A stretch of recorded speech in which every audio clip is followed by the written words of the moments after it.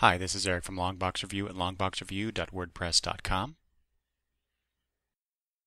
So today I was going to do a end of the year previews episode. I was looking through the previews catalog and found a lot of stuff that I was interested in and thought I would just talk about with you. And just as I sat down on the computer to record this episode, I checked Twitter as I usually do before I do anything really, just to see what was going on in the comic book world. And lo and behold, I see a tweet from Gail Simone announcing that she will no longer be the writer on Batgirl.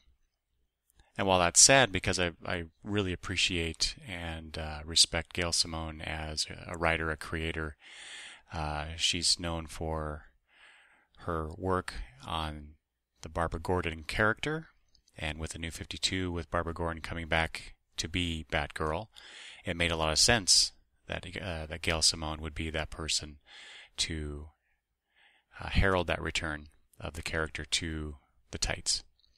So I've been enjoying that book, and so I'm sad to see that Gail Simone won't be continuing as the writer. However, there's a couple other things that were said during this announcement, and the first one being that the new Batgirl editor Brian Cunningham informed Gail by email, which there's been some responses to that. It's kind of a, and this is my words, not somebody else's, but it's kind of a dick move. I'm a manager in the job that I have, and I would never inform anybody by email that their job was changing or that they were losing their job, for that matter. That's that. I guess it was not a cool thing in my opinion, but I guess in the corporate world, these things happen sometimes. But then, more interesting to me, and I don't know anything yet because I'm following this. This just happened like within the last half an hour before I pushed the record button. But at about 15 minutes later, Mike Nelson responded back to Gail saying, "Did you not put enough women in refrigerators or something?" And then Gail responded to Mike saying, "Funny you should say that." And that's all that's been said so far about that.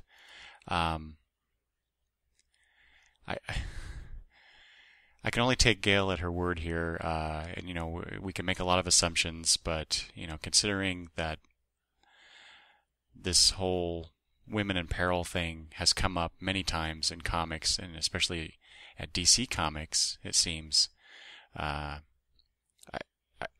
really hope it's not true, but I can, like I said, I can take Gail at her word.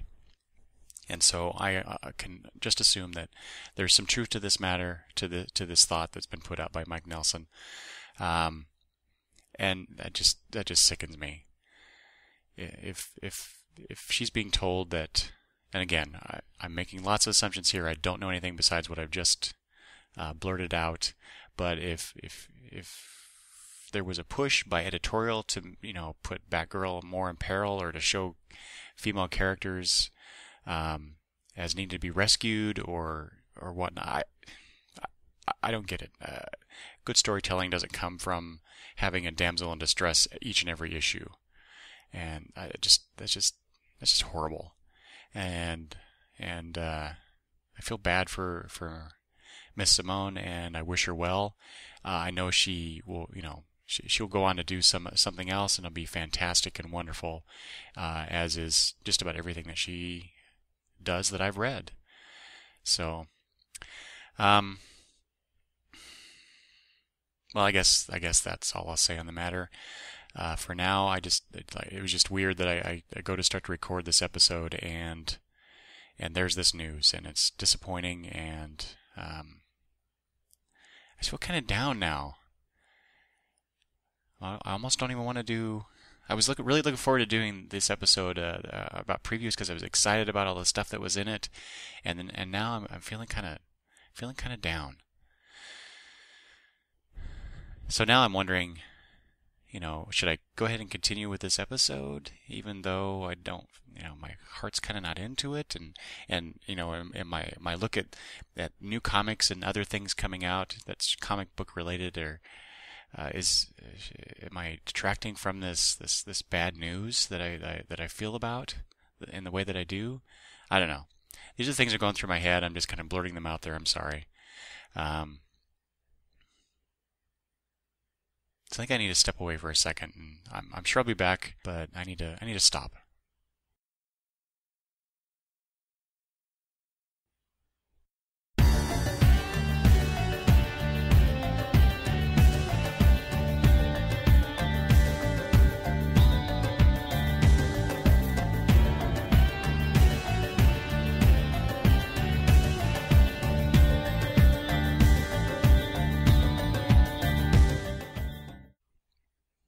Okay, I'm back.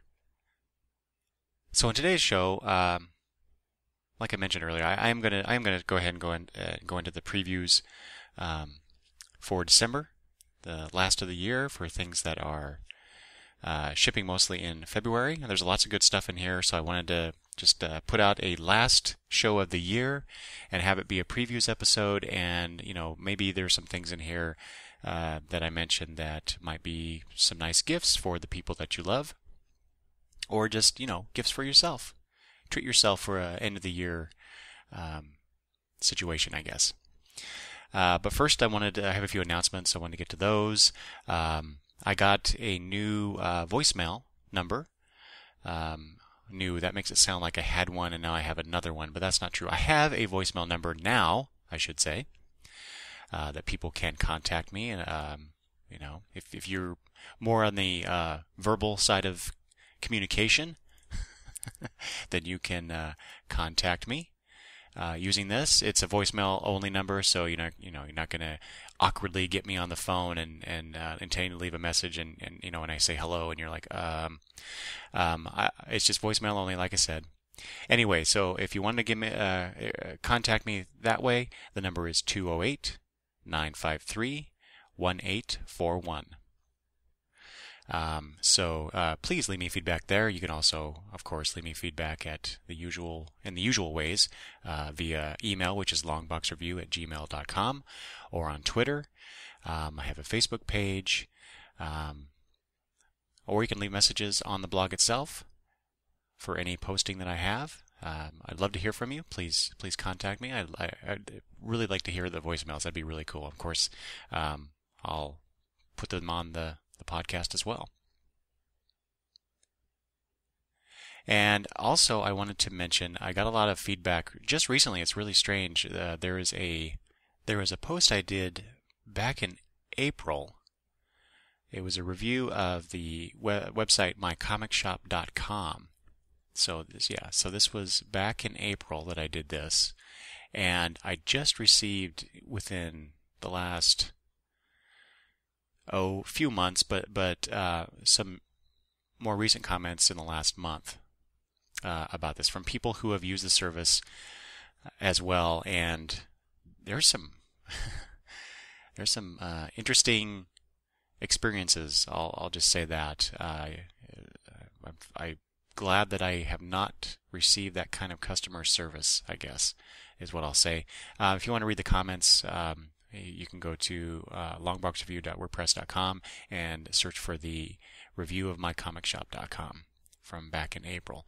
But I wanted to just mention out that Gary, Rex, and Frank, I appreciate the feedback very much, and I hope that things improve if you do use that site, or if not, there's other sites out there. Go use them. But again, I'm glad I missed out on that kind of service from the website. Anyway, so I just wanted to acknowledge the feedback I got. I really appreciate that. It's nice to hear, even if things are critical of a service that I have reviewed on the site.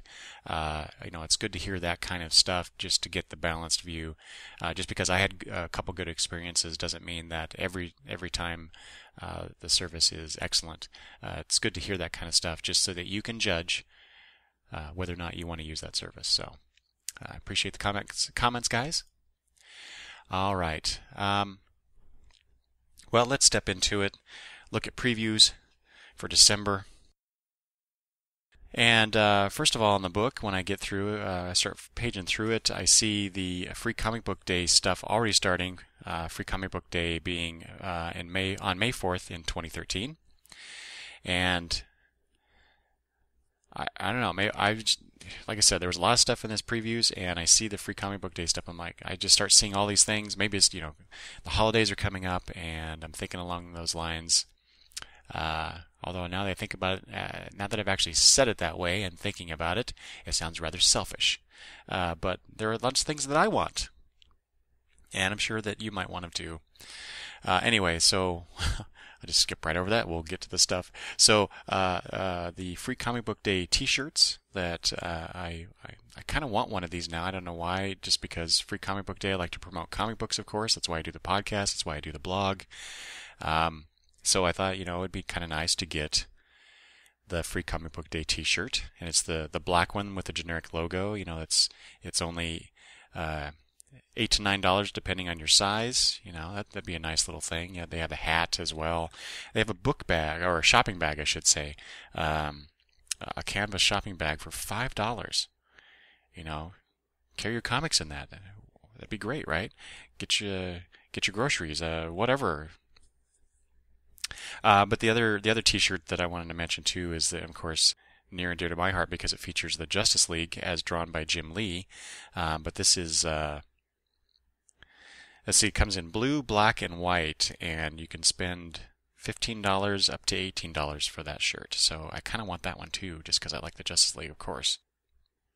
Okay, I'll move on to Dark Horse, and solicited here in the December issue of previews is The Answer #2. And I mention that only because I did order #1. I decided to pick up a few Dark Horse's miniseries that were announced last month in previews, but I just wanted to mention those. And The Answer is one of those. And I have a note here asking myself, did I order #1? Which I think I did, and I hope I did. If I didn't, I'll be sure to remedy that. But this is by Mike Norton, Dennis Hopeless, and Mike Englert. So I'm looking forward to that. It kind of looks. I have to admit, it kind of looks hokey. It's a guy dressed in tights with a full-headed mask with a big white exclamation mark on his face. So, but it's written by Mike Norton, so it's got to be, at the very least, interesting. So I'm looking forward to reading that, picking that up. Next in Dark Horse's solicitations here, Dark Horse Presents #21. Now, I don't actually get Dark Horse Presents. I did get it for a few months, and I decided that for $8 and for what I was getting, it wasn't quite for me. Plus, the stuff that interested me in Dark Horse Presents, they were collecting and putting out as 0 issues, and then coming out with the miniseries or their ongoings. Ghost, for example, is one thing that they did that with. But I see here in Dark Horse Presents #21 that Neil Gaiman is teaming up with Paul Chadwick for a story, The Day the Saucers Came. So, it being Neil Gaiman, and I do like Paul Chadwick's work, but it's, sorry, Paul, but it's Neil Gaiman. If he's doing a story in here, I might just have to pick up #21 and however many issues they're going to do that story, just because I like Neil Gaiman. So there you go. Name brand does have a bit of a pull, at least with me.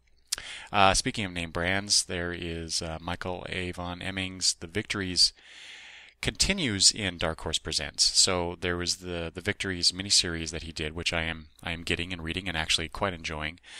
So I'm really I'd like to see more of that stuff.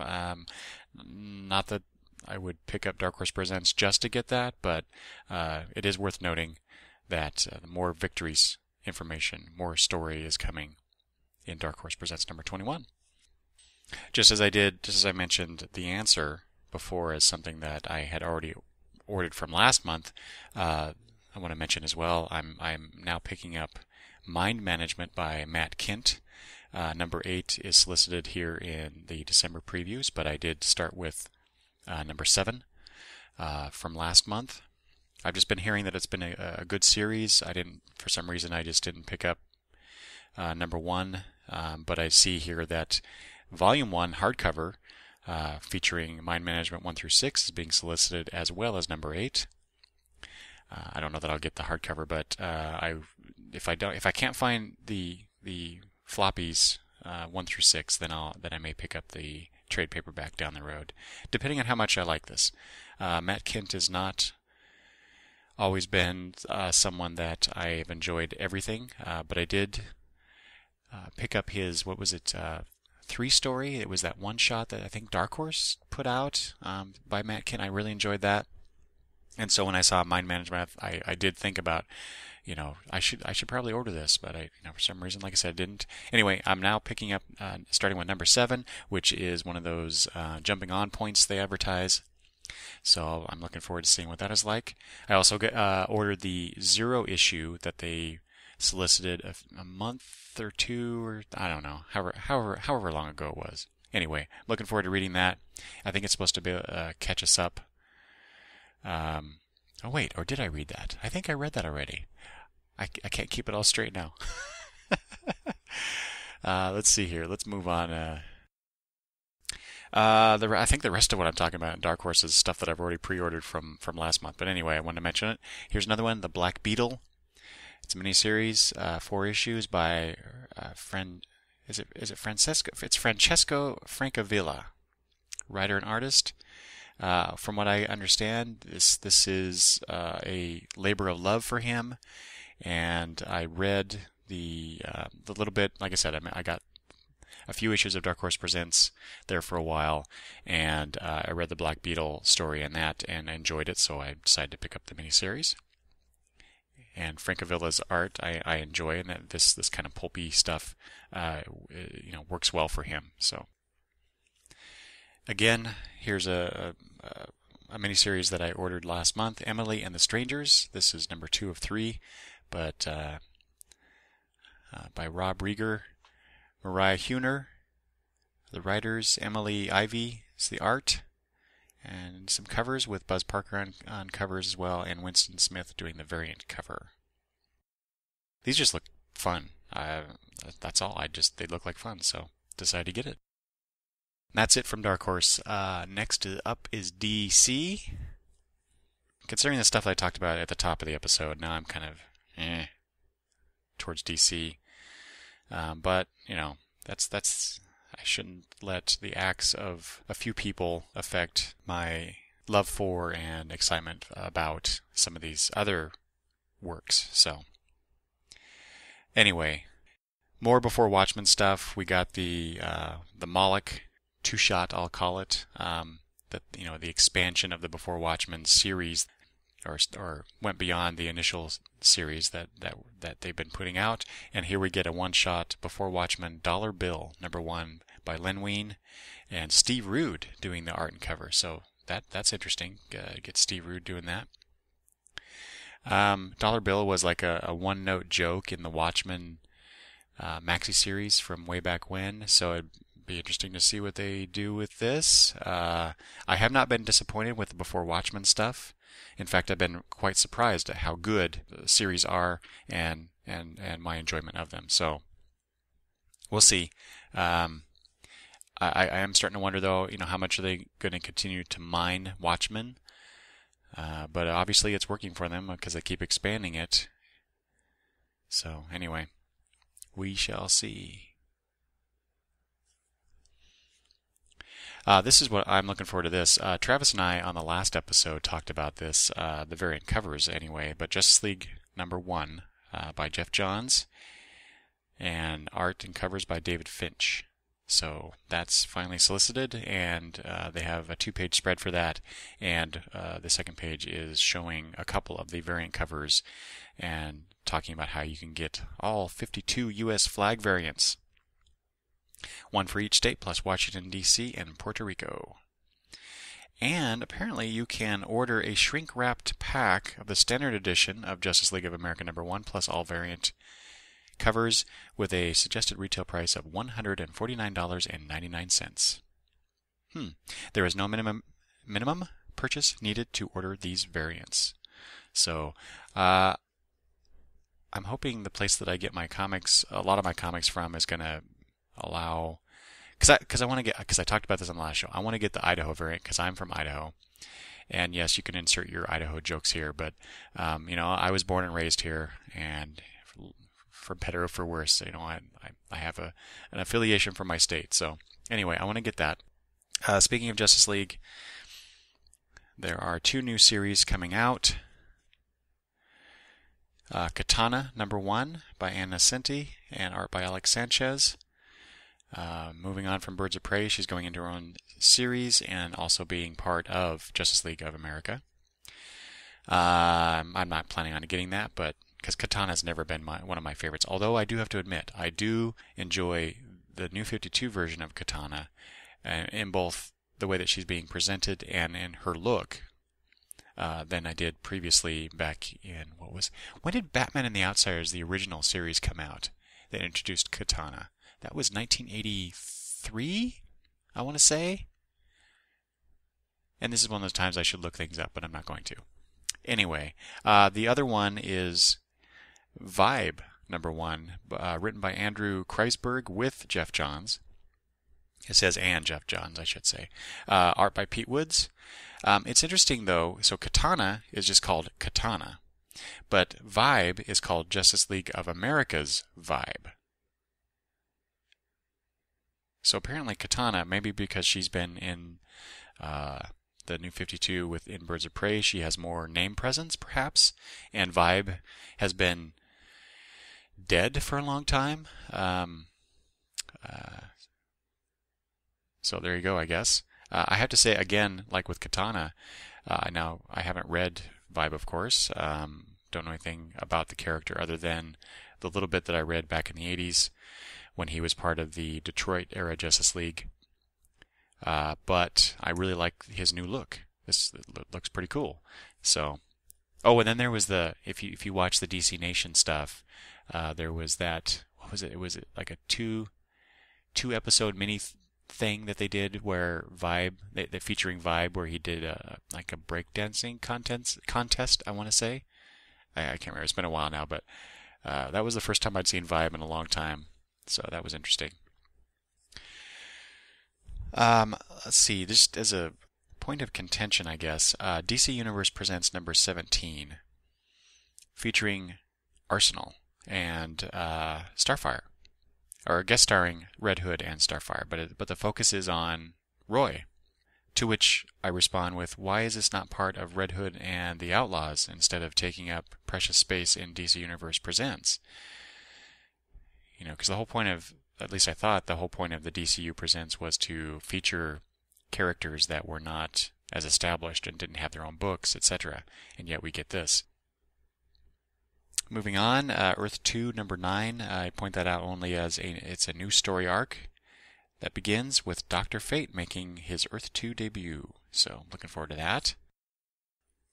So we go from a debut to a finale of sorts, Action Comics number 17. This is Grant Morrison's final issue, and it's an extra-sized issue of Action Comics. I'm really, really going to miss Grant Morrison doing Superman in Action Comics. I, of course, will give the new creative team a shot, but quite frankly, Grant Morrison was what drew me into Action Comics.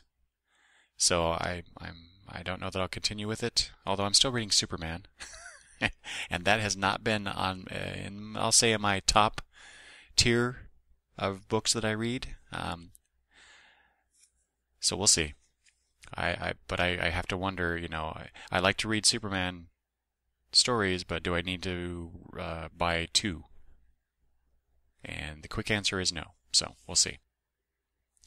Speaking of Grant Morrison leaving, I can't remember now what he said about his last issues for some of these titles he's been writing, but Batman Incorporated number 8 says, everything Grant Morrison has been planning since the start of Batman Inc. leads to this stunning issue. You must not miss this one. So is this the last one that he's doing, or no? I don't know. The text kind of leads me to believe that, so we'll see. That's been a lot of fun too, and I can't imagine if DC continues with with Batman Incorporated, that I will continue with it. Again, I don't need to read that many Bat books, and I'm already reading a lot. So we're at the end of the year, but we have a bunch of new jumping on points, I'll say, with DC stuff, and Green Lantern number 17 is another one of those, where we have part 1 of the Wrath of the First Lantern. So if you've been enjoying Green Lantern, as I have, I know a lot of people don't for some reason, and when they were talking about the Third Army story arc, a lot of people were like, well, why even bother? People that I read online anyway, why even bother with this? Because Johns was already talking about, well, this is the stepping stone to the next big arc, which is the Wrath of the First Lantern. But that's the point of these monthly ongoing stories, is that you have one arc, you have another. It just builds on itself.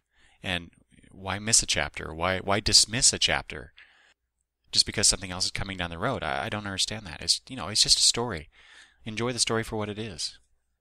Or if you're like my buddy Travis, you just don't read it. Either way. Beginnings and endings. Here we go with the climax and finale of Rot World and Animal Man and Swamp Thing, number 17. If Animal Man number 17 is the climax to the Rot World story in that book, that means I will stop reading Animal Man. And I know that's heresy to a lot of people, but I read the first 6 issues, I got the annual, and I'm reading the Rot World crossover, and I just don't care about Animal Man, which is weird because I was a huge Animal Man fan way back when, and I'm just not feeling it with this version. So we'll see, I guess.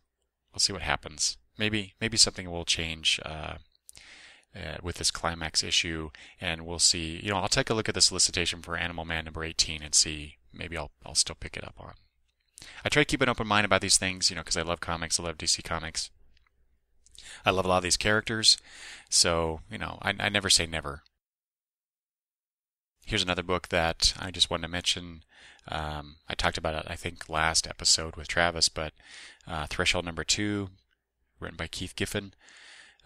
This has art by Tom Rainey, with a backup story art by Mr. Scott Collins, whom I do not care for, and I've said that. I should stop saying that, but so I'm getting the Threshold. This is a new title that I've added to my pull list just to see what it is. It's got Keith Giffen doing it, so I'm interested. Which leads me to the next Keith Giffen bit, and I did talk about this with Travis last episode, but Legion of Superheroes number 17, Keith Giffen rejoins Paul Levitz on the Legion, and the Fatal Five make their deadly intentions known. It says here, interesting, it says the Legion faces the Fatal Five for the first time. Why does that not ring true to me? I know it's New 52 and New Legion and all that, but as I understood it, and I did read the first 6 or so issues of Legion when the New 52 launched, but that universe, that story didn't really change at all, I think, from before the New 52 launched. So. And these Legionnaires seem to be the older version. It wasn't like that when Paul Levitz came to the Legion, they rebooted the Legion and everything was different again. They started over, like they did way back in the 90s.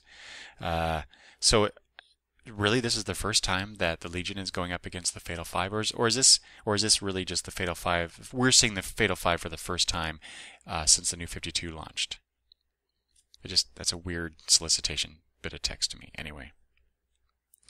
And next to that, and I wasn't going to mention this before, but for some reason I just got to say this. On the adjoining page to Legion of Superheroes is Teen Titans number 17. I only mention it because this image on here, so it has Red Robin. Boy, see, I messed up there. Red Robin, but in the foreground, but in the background is this bird motif character in dark blue and gray, it looks like, but there's no mention of who that is, so I'm really curious who that character is. So I guess I'll have to read number 17 to find out. This being December previews for things shipping in February, we get the DC Valentine's Day special. It's Young Romance, a New 52 Valentine's Day special, #1. There's stories in here about the Superman Wonder Woman thing, a Batgirl story, Catwoman, Aquaman, Apollo and Midnighter. I'm really interested in what they're going to do with that. Anyway, we have Dick Grayson meeting Lucius Fox's daughter. Plus, you get perforated Valentine's Day cards featuring the stars of these stories. Now, okay. Question for you people out there listening to this. If you got this special, would you actually tear out the Valentine's Day cards? Because I would not. I don't know. It runs contrary to who I am as a comic book reader and collector to actually take things out of the bound issue that I have. I guess is that DC's way of getting you to buy multiple copies if you really wanted to, I don't know, get these Valentine's Day cards and give them to people? I don't know. I wouldn't do it, but anyway.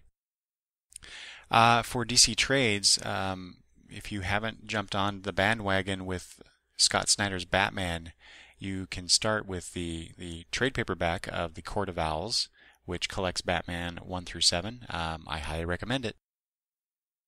In the DC Trade What the Heck department, Day of Judgment trade paperback for $15 collects the Day of Judgment miniseries 1 through 5 and Day of Judgment Secret Files. Now, what's funny about this is that I just recently was able to buy all those issues. But what I was hoping to get was a trade of it. And yet here it is. So anyway, I got the issues. Doesn't matter. I have it now. But it's just, why are they doing this? Why are they soliciting this?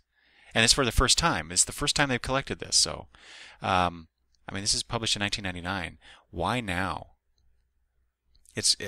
Considering the New 52 focus, to me it's been strange that some of these things that they are soliciting as trades, I'm just trying to figure out what the plan is here. Why do that? Speaking of that, Batman Gotham by Gaslight, the new edition trade paperback, which features the classic Gotham by Gaslight story, which was awesome. If you've not read that, you really should. If you've not read that and you like alternate history Batman stories, you should definitely read this story. It's excellent. But it also includes the Master of the Future, which is kind of a sequel to the Gotham by Gaslight. Gotham by Gaslight. So yeah, Victorian era Batman was just so cool when that first came out. DC Universe by Alan Moore trade paperback. As much as I dislike Alan Moore as a person who says things out loud, his writing is spectacular. I can't dismiss that. And so you get all this stuff from him, which they seem to be doing a lot of Alan Moore trade stuff over the last few years, I've noticed. I guess, well, go back to what I said earlier about name recognition. He definitely has the name, one of the names in comics. So, and they have every right. DC has every right to publish this stuff again. There's a lot of stuff in here. In fact, I may just get this because there's a lot of these things that I have not read. And like I said, I like his work. The next thing I wanted to point out, and I only pointed out because Peter Rios on the Daily Rios mentioned this on his previews episode. But Martial Law, the deluxe edition hardcover, written by Pat Mills, art and cover by Kevin O'Neill. And just based on Peter's description of this, I want to read this now. So anyway, you should go listen to Peter's episode. By the time you hear this, it'll probably be a week or so old, so you can find it that way. But go check that out, and you can your mind can be swayed by listening to the sultry sounds of Mr. Rios. Next on the list here, just because I love this comic and always have, always will probably, the New Teen Titans. This is the Omnibus Volume 3 hardcover. I have the Volume 1, and I hope to get the Volume 2 very soon, it being near Christmas and all. And of course I want to get volume 3. And this collects, this actually starts the New Teen Titans, the Baxter run, volume 2, I guess if you want to call it that too, with the return of Trigon. That was on the nice, like I said, the Baxter paper is what they called it. That's why we call them the Baxter editions. But Teen Titans 1 through 6 and a bunch of other things. So good stuff that was. And I don't know if I'll be getting this because, well, I probably will, just to complete the runs. And plus, I haven't read all of these issues. But last year or the Christmas before, I can't remember now. My wife surprised me with a bunch of Crisis on Multiple Earths trades. I have 1 through 5. Yes, 1 through 5. And I just recently got through them all in the last month or so. And here we have in previews the Volume 6 trade paperback, which collects JLA 195 through 197, 207 through 209, and 219 to 220. And I believe it was it 195 or 196? I can't remember now. I think it was 196. I actually got that issue off the shelves when it was first published. And I spent years trying to find the first and third parts. And I eventually found the third part. I never was able to get a hold of the first part, if memory serves. I have read it. I mean, Comixology did a sale on Justice League of America stuff, so I was able to buy it and read it for 99 cents an issue. So I got the whole story, but I have all the other volumes. I might as well get this one, and I think I'll be done with the Multiple Earths Crises stories after this.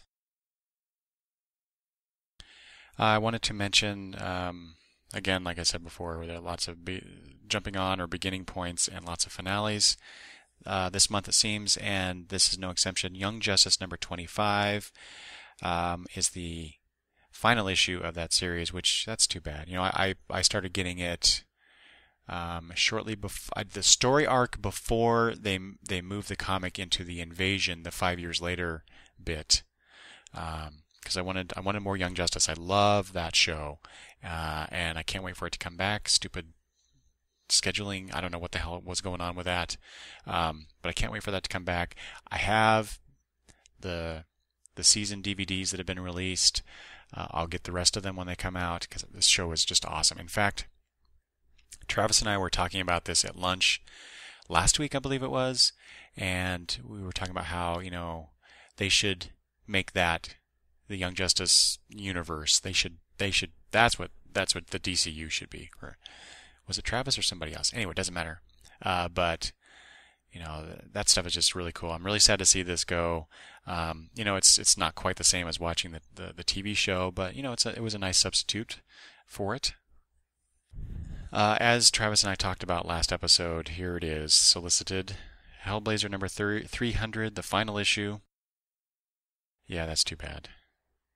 And I say that it's part of I'm probably part of the problem. The fact that it's going away.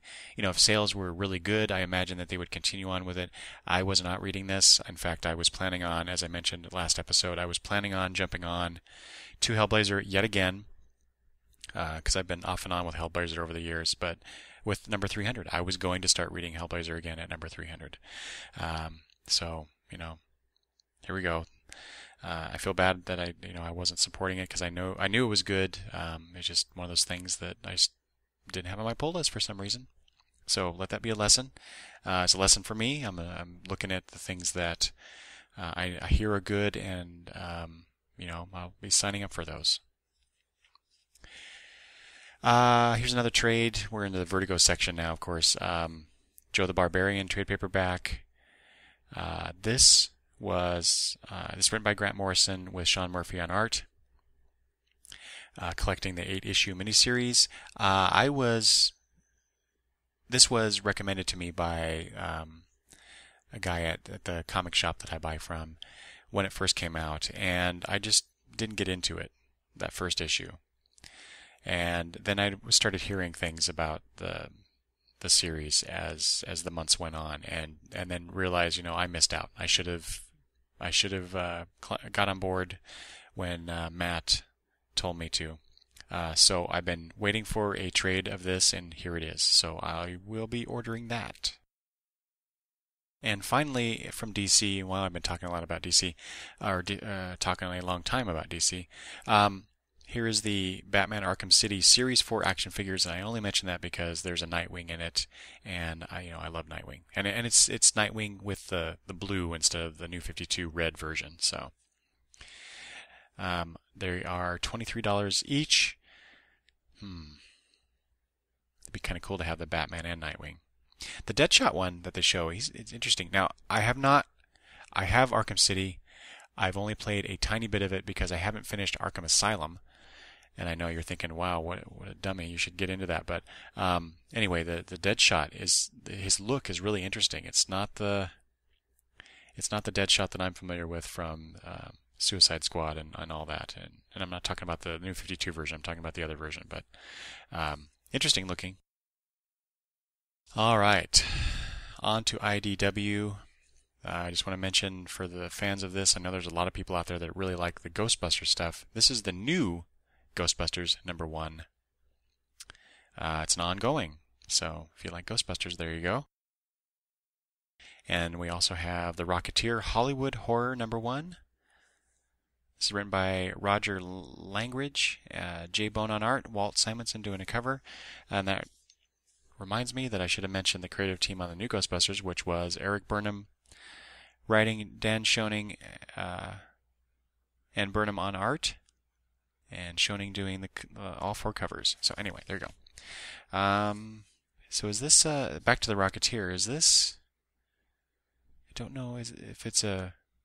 Can't tell if it's a one-shot or if it's a new ongoing. See that. I wish they would do that. I wish the publishers would be. I've said this before, but I wish they would be more consistent about indicating what things are. You can throw #1 on anything, a one-shot or a mini or an ongoing. So tell me what it is. Tell me if I want to. And maybe that's why they don't, because if it's an ongoing, maybe I'm not as likely to pick it up. But if it's a miniseries, I might. Or if it's a one-shot, I might. But I don't know. I just wish they'd do it.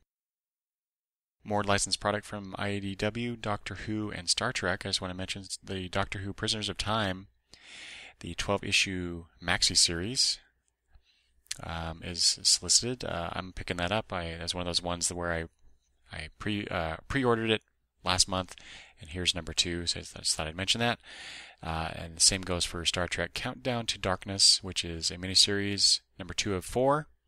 And this is a lead-up to the next summer's Star Trek movie, which, by the way, have you seen I guess they're calling it, I don't know if it's a teaser trailer officially, or I did see a reference to it as an announcement trailer. So I watched that online a few days ago, and oh my God, I cannot wait to watch this movie. Cannot wait. And I showed my daughter, who is not a Star Trek fan, but she's a Chris Pine fan. And she's now looking forward to watching that as well. She did like the Star Trek film, though.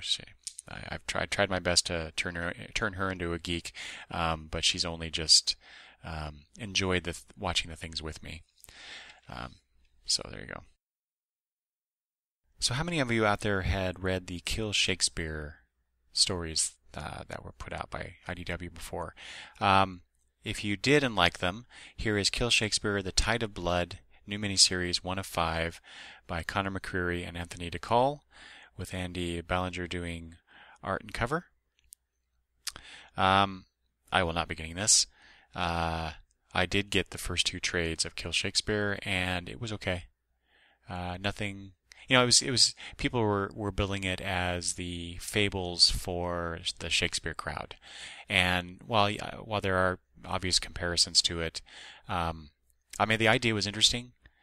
I have to admit, and being a literature major, and I've read a lot of Shakespeare, and I appreciate Shakespeare's work. I did appreciate the Kill Shakespeare story to a certain degree, but it did not really grab me that much. So I won't be returning to that world, but you might like to. On to Image Comics. This is a mini-series by Jimmy Robinson, 5 Weapons, 1 of 5. I think I'd seen something about this. I can't remember where. But anyway, I just kind of ignored it. But then I was listening to a podcast recently, and man, I want to say it was Fight for Comics podcast, I think, maybe. Or maybe it was a Short Box podcast. I can't remember now. It was one of those, I believe. But they mentioned the 5 weapons. And so I decided when I saw the solicitation here in previews, I'd check it out. And I'm actually, now I kind of want to read it. It says here, 13-year-old Tyler finds himself in a specialized school where assassins send their kids for education and training in one of the 5 deadly weapons. Tyler doesn't have a weapon or any fighting skills, but he still plans to graduate by beating every weapon master in the school because he has a powerful ability that nobody can match, his razor-sharp mind. And the preview art here, the 4 pages they show, look pretty good. I'm really interested in this. So it's only 5 issues. Also, that looks interesting, and this is just you see some preview art here, and that's all you see. Is there's no dialogue, no word balloons or anything, no captions. But Ravine, Volume 1, and oh my God, I was gonna look up how to pronounce this creator's name before I started recording, and I didn't. I'm just gonna spell his last name. I assume it's a him. Sejic. Sejic. I'm not even going to try to pronounce the first name, so I apologize for that. But it's a fantasy thing. Just the art alone just looks interesting. Looks really good. Son of Merlin #1 by Robert Napton, art by Zid. I've never heard of Zid. Have you? What does Zid do? Anyway, it's I mentioned because it's a science and magic collision type piece, and it's for $1. $1 for 32 pages. So if you like that whole science magic mishmash, there you go for $1. And the art looks pretty good. I like it.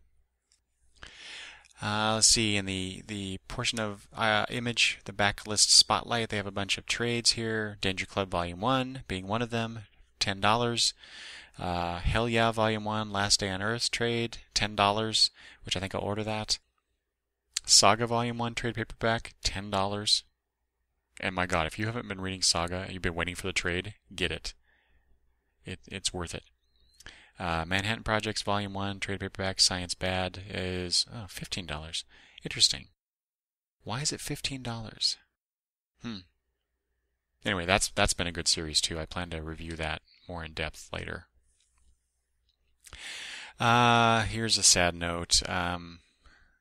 Creator-owned Heroes #9, solicited here in this month's previews, but yet the news just came out recently that Creator-owned Heroes #8 will be the final issue of that series, which is really too bad. I've enjoyed the comic work in it, and especially the articles, the interviews that they did. It was a really interesting experiment, and I wished more people would have been buying it to keep it around for much longer. All right, on to Marvel, where we get one of the first things in the book is Guardians of the Galaxy 0.1, which is well, at least it's not a 0 issue. It's a 0.1 issue, but we get the Guardians of the Galaxy preview, I guess, before the series starts proper. Brian Michael Bendis is the writer, Steve McNiven doing the art. I'll probably check that out. Nova #1 by Jeff Loeb and Ed McGuinness. I have no interest in that. I really like the Nova character, and I really liked what they did with the Nova character during the Annihilation saga.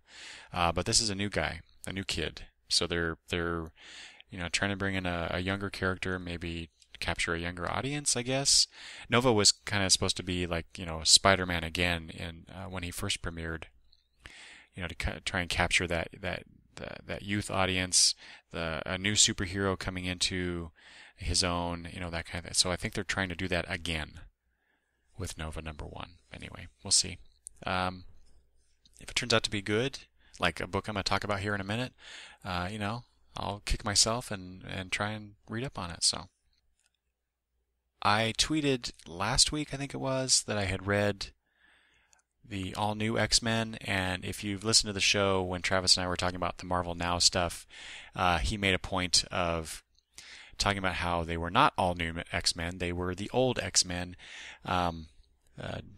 which was that was fun, a fun conversation. But I did pick up All New X-Men number 1 and 2, and it was an interesting story so far.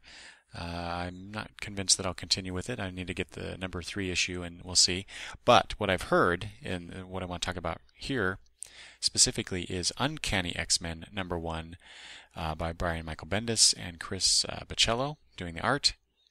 This is, well, it says here, the true flagship book of the X-Men Returns. Okay, so I just have to say, the true flagship book. What about all those other X-Men books?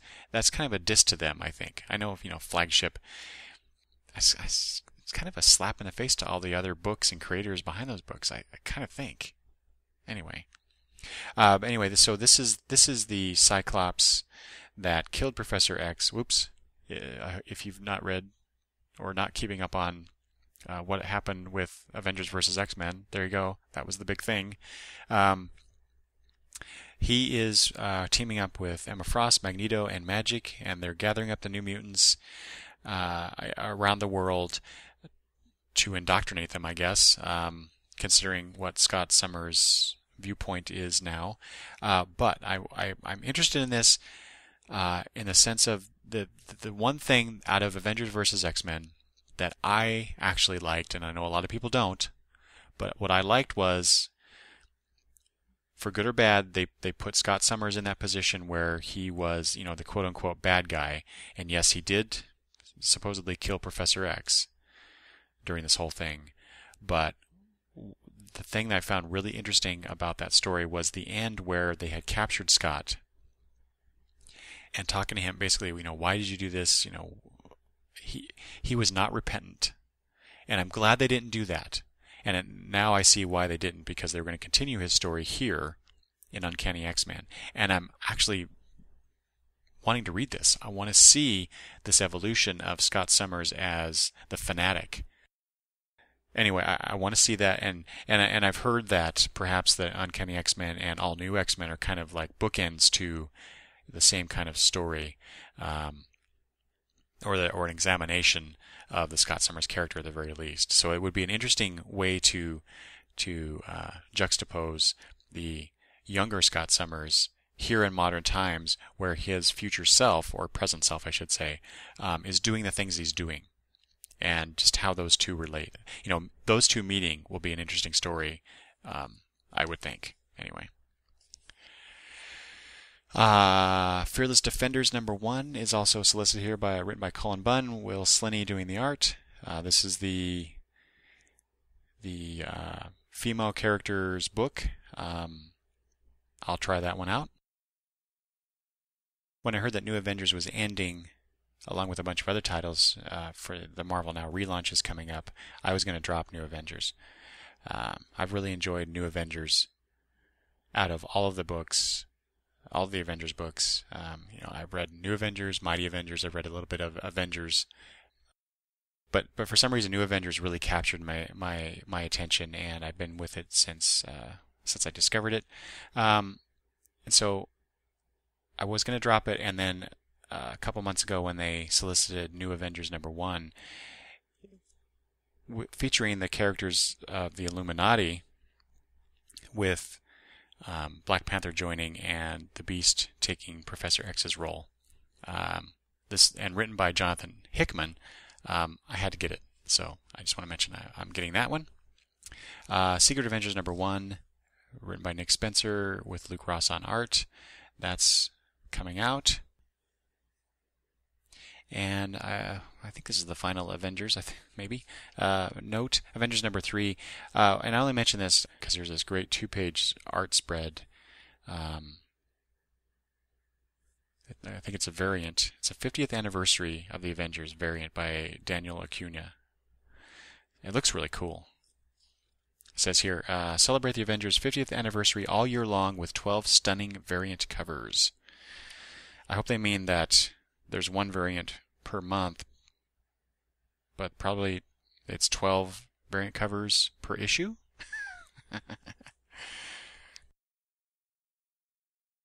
Another book I'm getting, I pre-ordered last month, Young Avengers. That Marvel Now .1 got me on board with Young Avengers. I was that title was totally not on my radar. And then I read the little piece in Marvel Now .1, and I'm like, okay, I'll try it out. Anyway, this is written by Kieran Gillen and Jamie McKelvey on art. So, looks pretty good. The preview art, I mean. If you are a fan of the Alpha storyline, that 3-part storyline in Spider-Man, now you get the Alpha miniseries, number 1 of 5 by Joshua Hale Fialkov and Nuno Plati. Yeah, I wanted to check out this whole Spider-Man has a sidekick thing, and so I got those 3 issues of Spider-Man. But and I appreciate the Dan Slott's take on this kid who suddenly has cosmic powers basically, and he kind of becomes a jerk. And of course his powers get taken away, but they're slowly coming back, and apparently that's what they're going to address in this, I would think. It didn't appeal to me whatsoever, so I won't be getting that.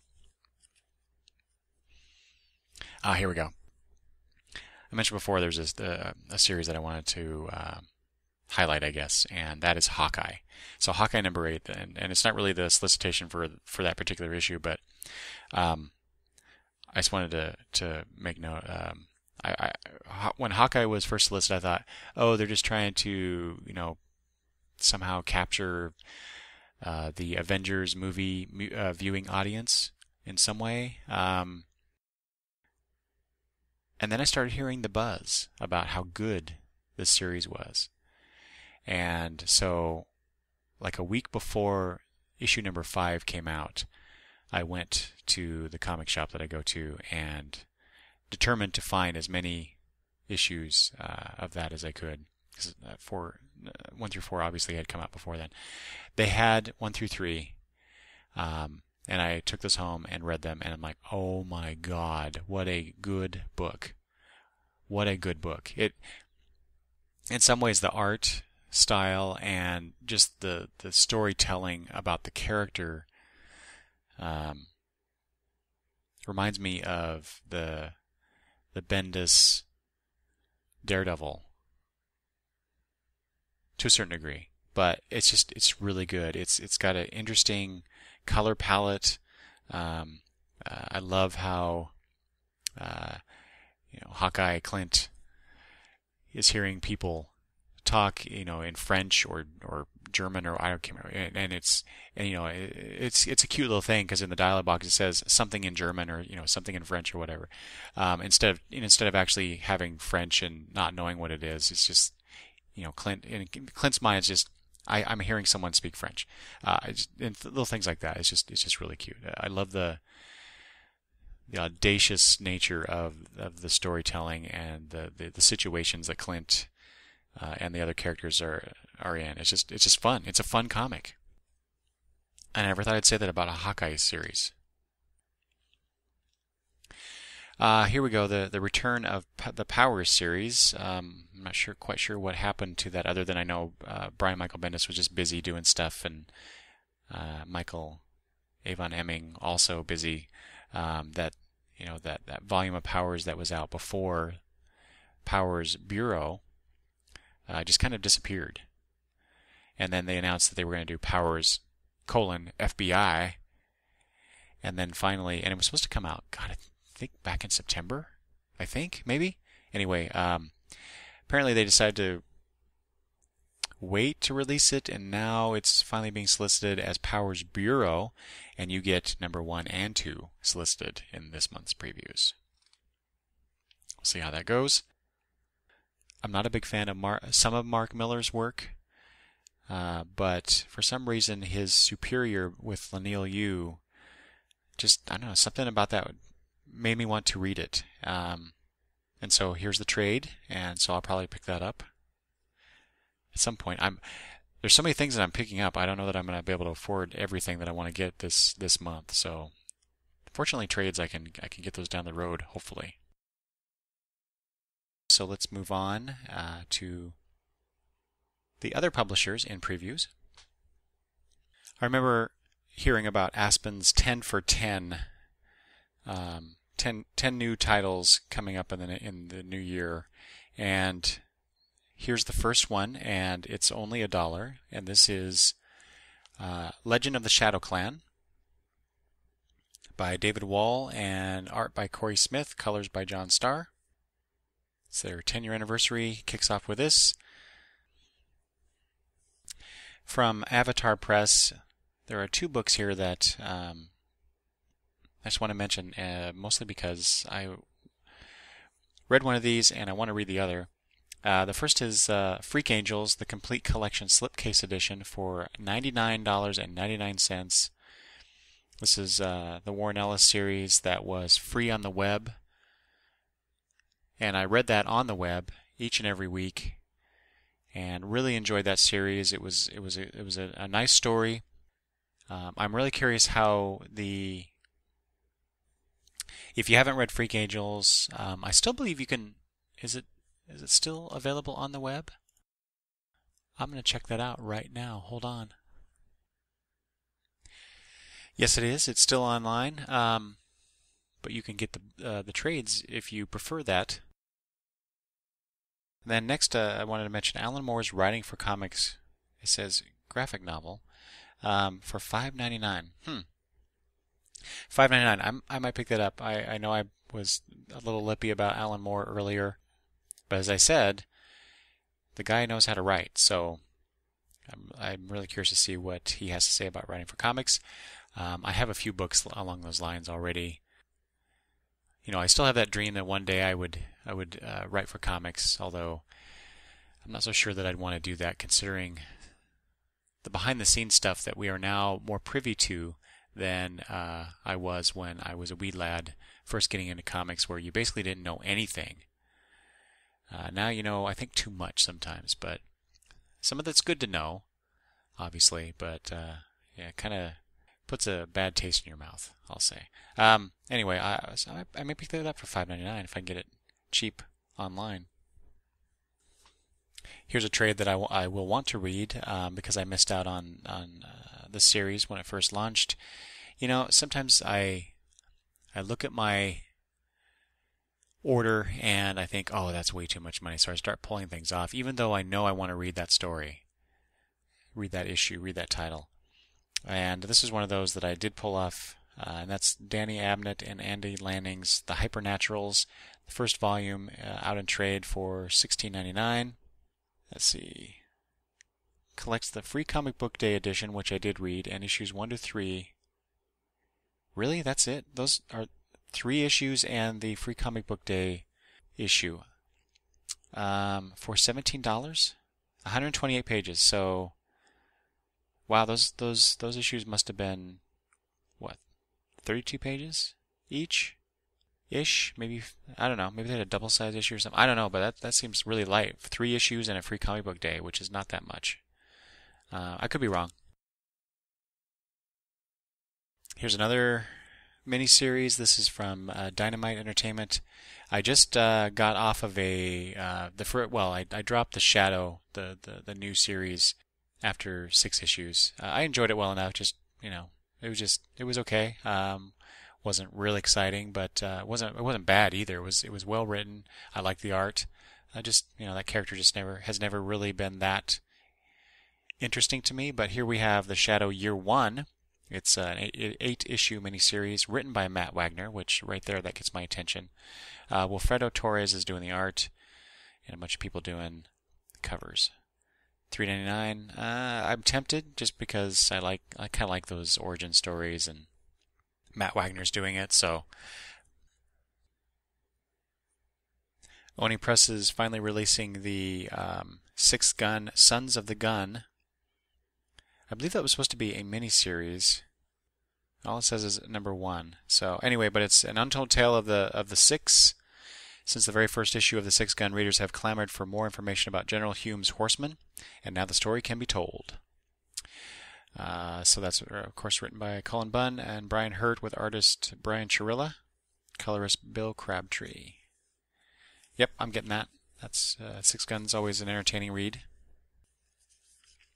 Alan Moore has raised his Hydra head yet again, but this time in the Nemo Heart of Ice hardcover, continuing a new League of Extraordinary Gentlemen story.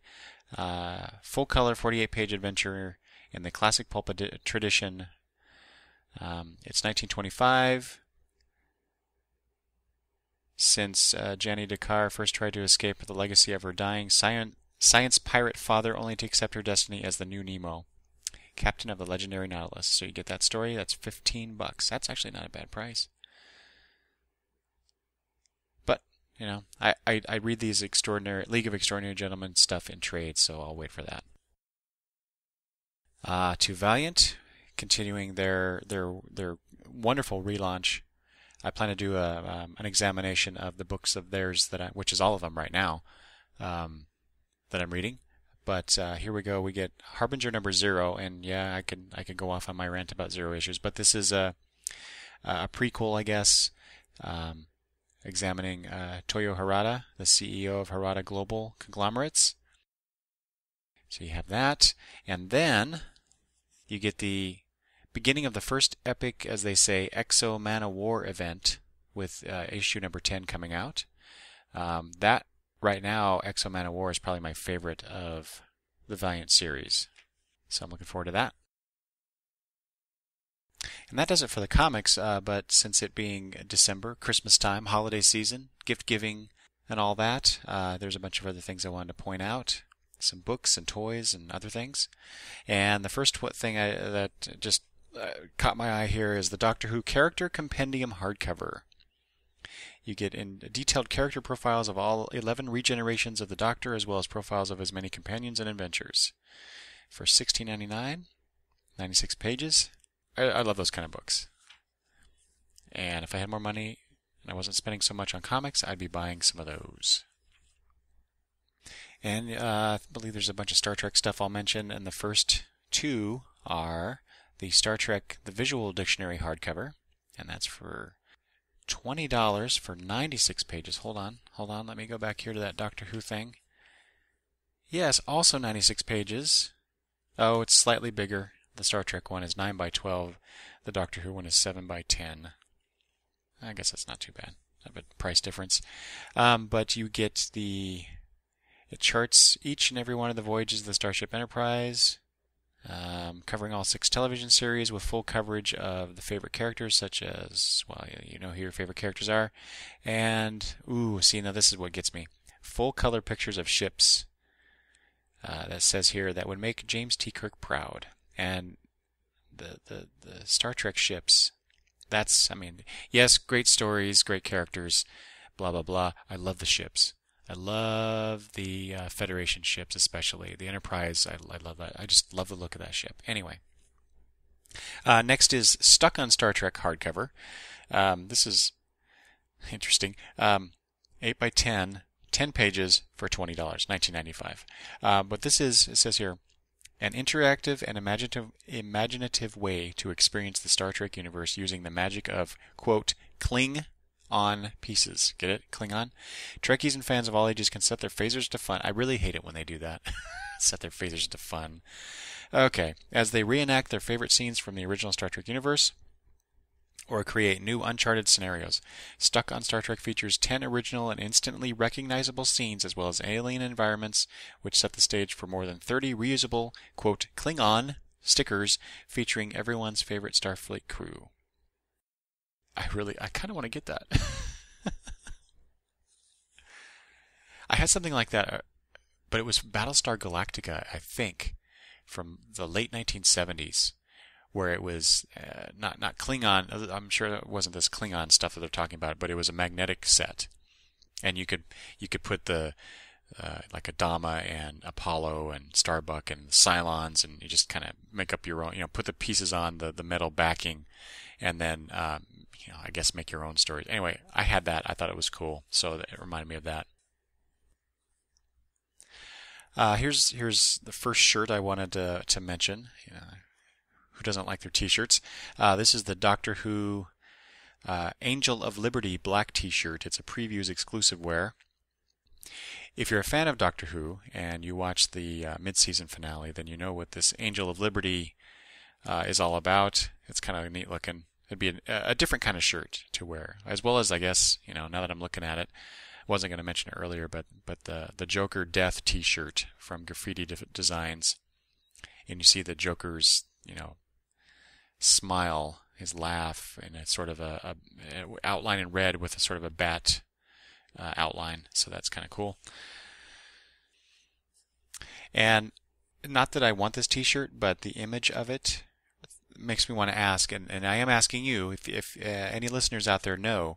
So here is the Mad Engine T-shirts, Marvel T-shirt. There's a Shade of Venom T-shirt, and it features Venom in the background in black, with Spider-Man and Spider-Woman back to back, looking like they're fighting, getting ready to fight Venom. So my question is this from a story? Is this from an arc or something in Spider-Man somewhere, from years past or even more recently? Because I don't read Spider-Man all the time. Just every once in a while, I'll pick up a like that Alpha arc. I pick that up. So if there was an arc, a story, even a one-issue story where Spider-Man and Spider-Woman fought Venom, I'd like to know what that is, because I'd like to go find that.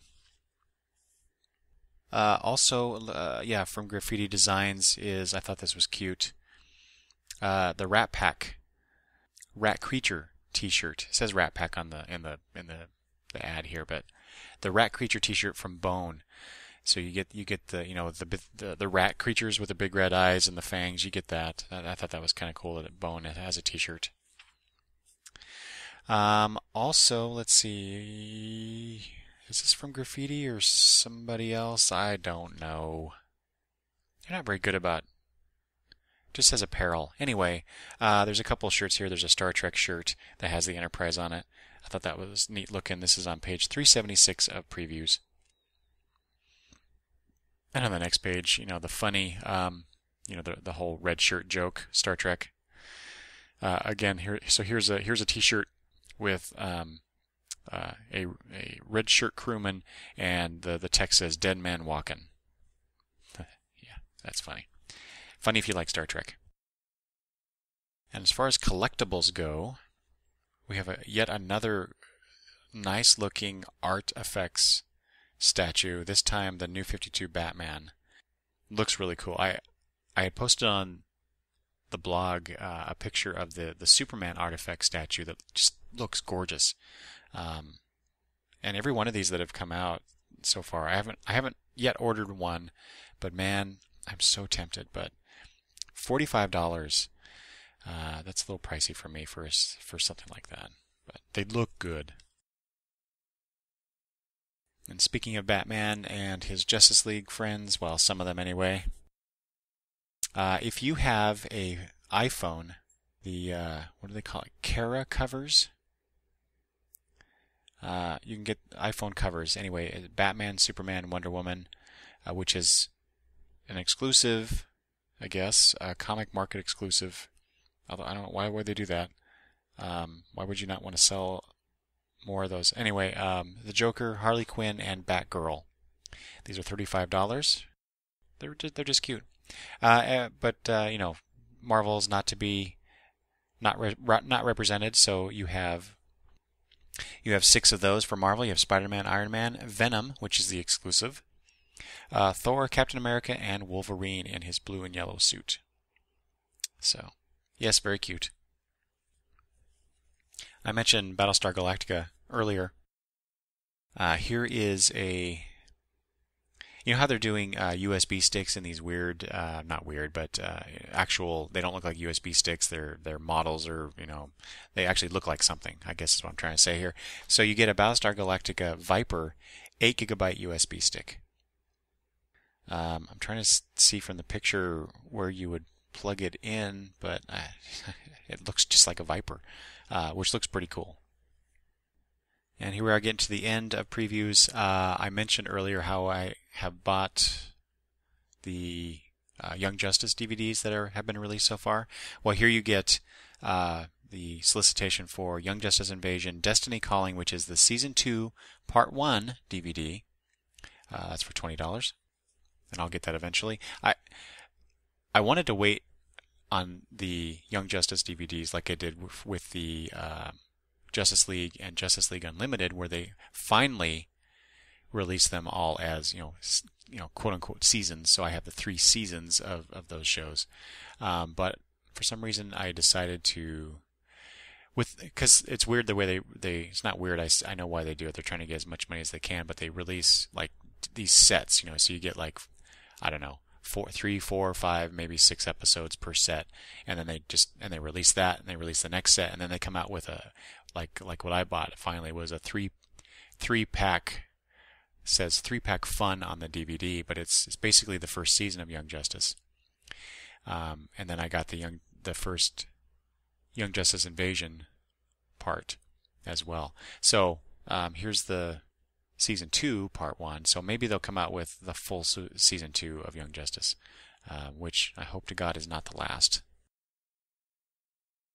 And I believe, it is the last thing that I wanted to point out in previews. It's a documentary DVD being released on Blu-ray, it looks like, and it is Comic Book Confidential, the 20th anniversary edition. It's a feature-length documentary that profiles 22 of the most significant artists and writers working in comic books, graphic novels, and strip art in North America today. Interesting. It's the 20th anniversary edition. So is it actually updated? I don't think so.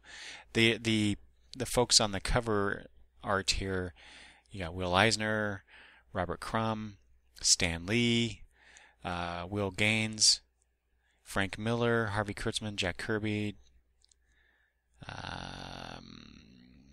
Can't make out some of these other names. Art Spiegelman, Jaime Hernandez. So a bunch of those people. So I have this, or had a version of this on VHS and enjoyed it quite a bit. So here's the 20th anniversary edition, but you can get it on Blu-ray for $25. And that is it. That's my look at the previews catalog for December 2012 for things shipping starting in February. Hopefully, we'll be able to actually get those things that we order this month if the Mayan calendar turns out to be wrong. And there's some great ideas here as gifts for people that that like comics and other pop culture things. So there you go.